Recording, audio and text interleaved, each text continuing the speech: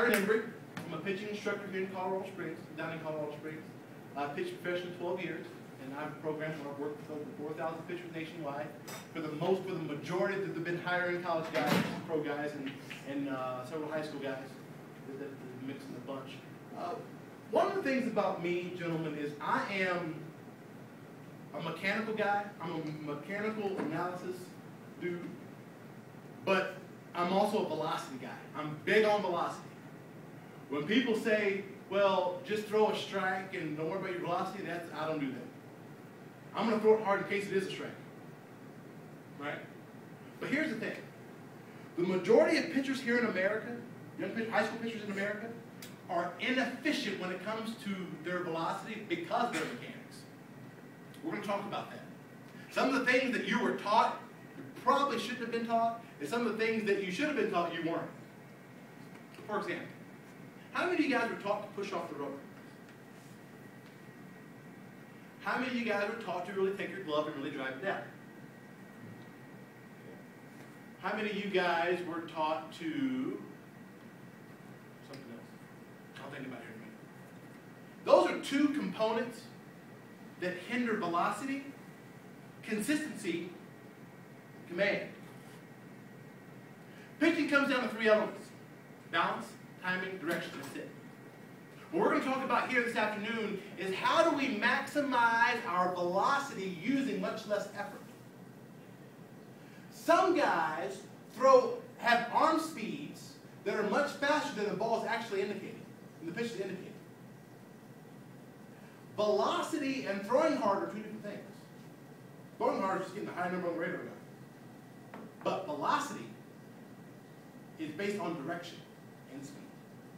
I've seen more 95 mile an hour, I've seen more 91 mile an hour fastballs get to home plate a lot quicker than the 95 did.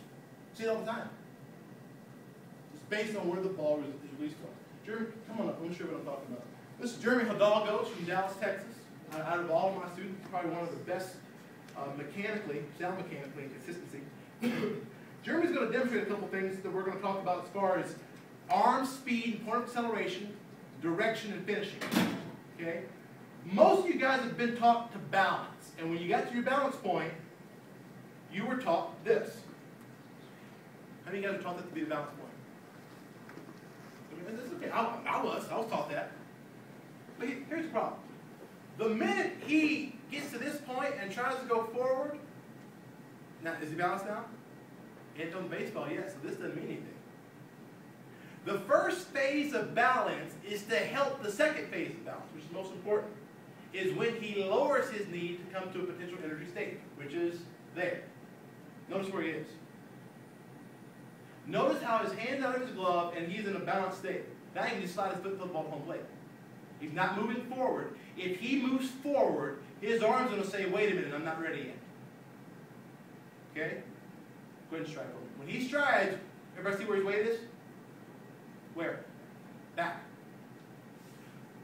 If he was taught to push off the rubber, he'd get way out there.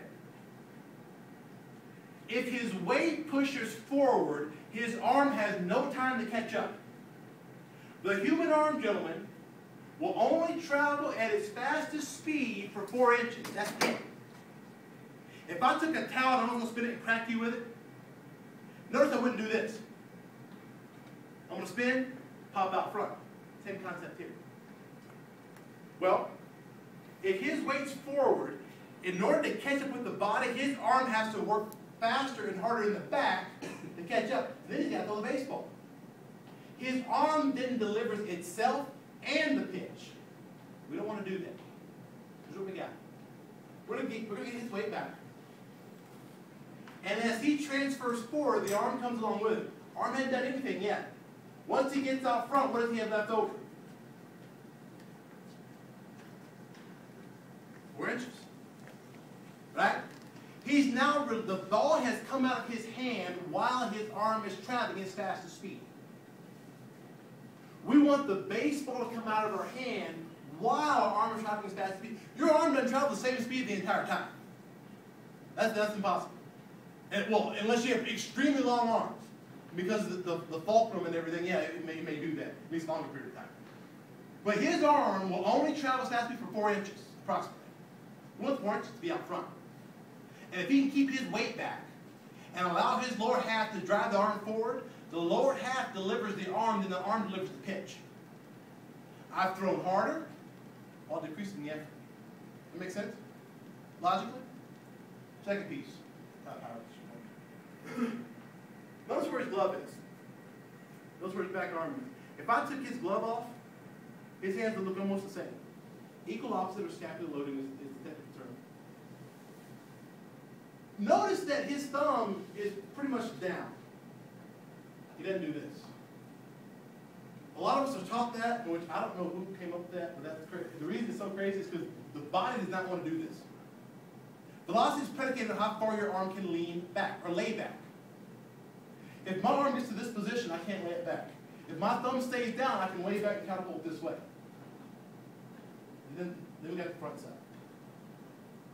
You said, well, I showed hands earlier, many of us were taught to take the glove and drive it down.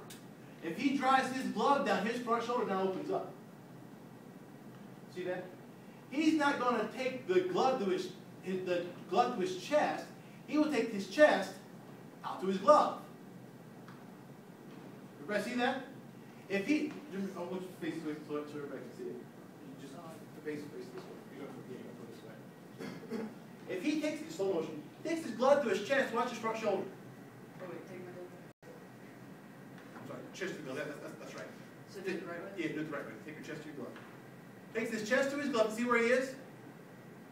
His front shoulder never moved. Pulls the glove down, the front shoulder's got to move. Now he's opened up. And this hand angle now changes. The third piece of this is extension, or perceived velocity. Now listen to this.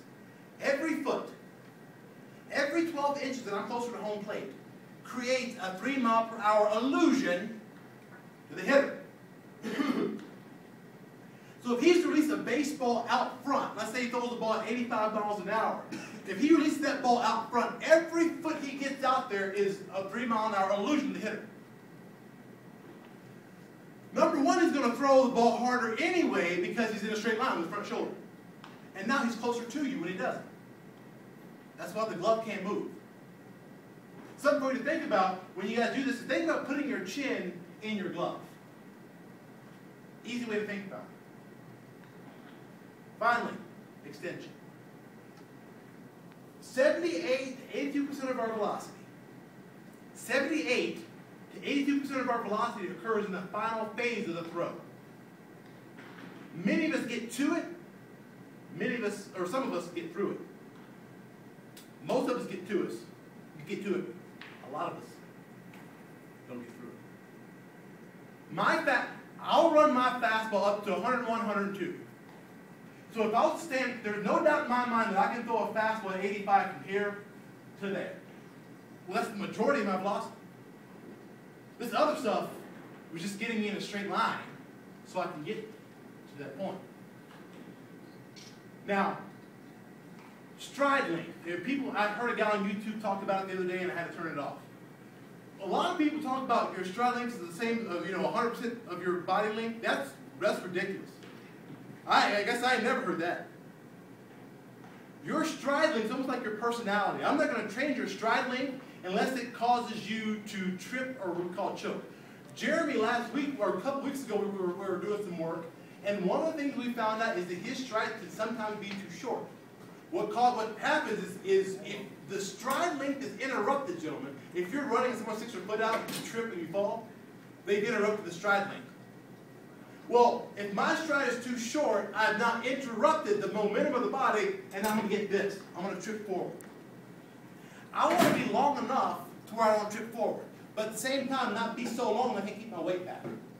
The longer I stride, the shorter I get. The shorter I get, the flatter the ball gets. The flatter the ball gets, the farther it travels. Right? That's an issue. So as long as I can keep my weight back, and as long as Jeremy can take his belly button over his knee, he's maximized front side extension. I should almost see the numbers on your jersey.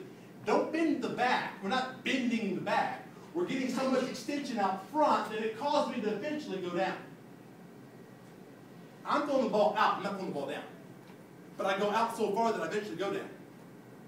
Right? How many of you guys throw, thank you, I appreciate it. Hey, how many of you guys throw two-seamers? Almost everybody. When they were taught the two-seamer, when you were taught the two-seamer, did anyone talk about the hand angle? The manipulation of the hand angle? No? Okay. my fastball, I got the straightest fastball in here. It's straight as an arrow. But if I was to change my hand angle just slightly, I'm going to get a lot of movement. The two-seam fastball itself is technically straight, unless the hand angle is manipulated. The grip doesn't do anything. It really doesn't. But when that hand angle goes from 12 o'clock to about 1, now we've changed some things. When we talk movement, everybody wants to talk about the ball running. You can run the ball you want, and eventually you'll run into a bunch of barrels. That's what happens. Movement is the ball sinking. The ball has to go down. When you talk to these guys, when you talk to any Major League scout, they're going to say movement is when the ball sinks. If the ball doesn't sink, it'll sink about 550 feet. Ask me how I know. Right? We want the ball to go down with movement. Sinking action.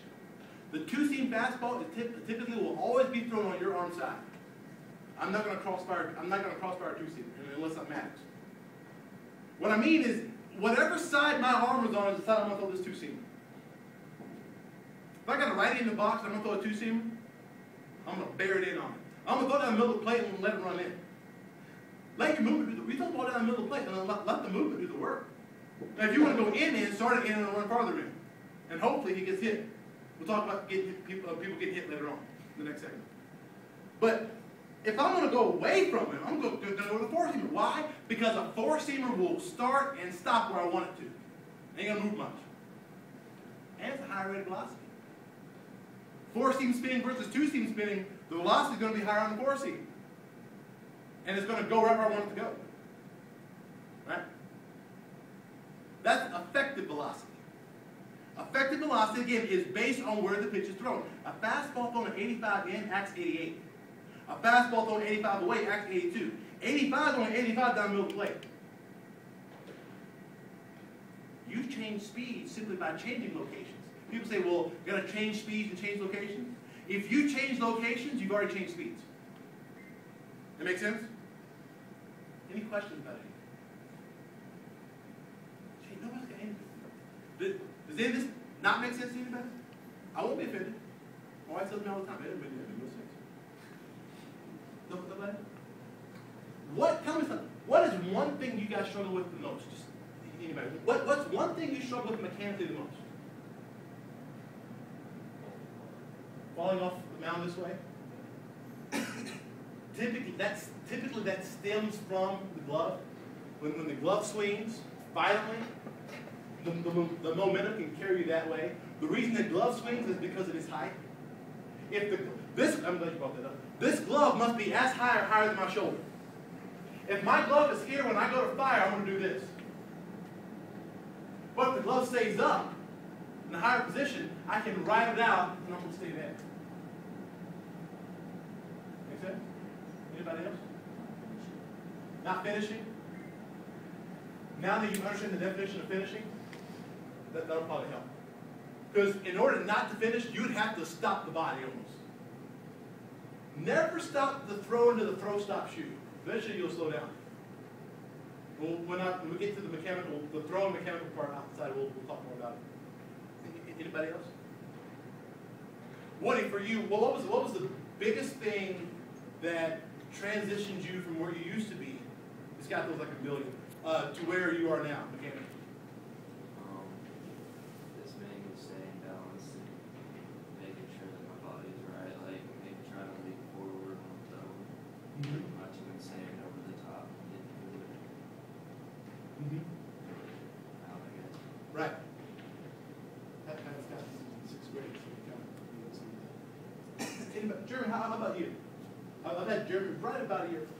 For you, I'll put you on the spot, but what was one thing that really helped you mechanically?